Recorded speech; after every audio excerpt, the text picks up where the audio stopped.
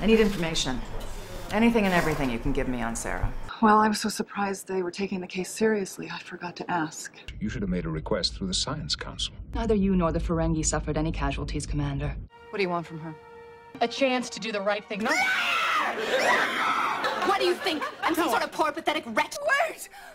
What about my boy? My only son is dead. I don't want to know about it. I've packed your stuff and you're out of here until you can pay rent and get a job.